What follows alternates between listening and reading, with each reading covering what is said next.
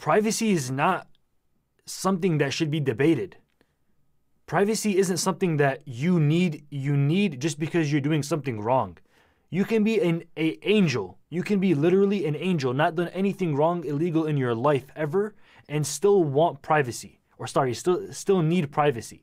Because it's the fact that even if somebody did want to spy on you and collect data that you just don't want to be out there. You want to be able to speak freely.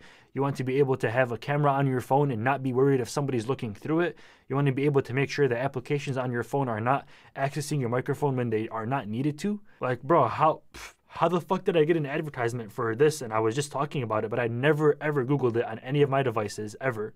I never inputted it into my phone, and I got an advertisement on the exact product, year, model, make, and date that I was just talking about to my friend. How does that happen?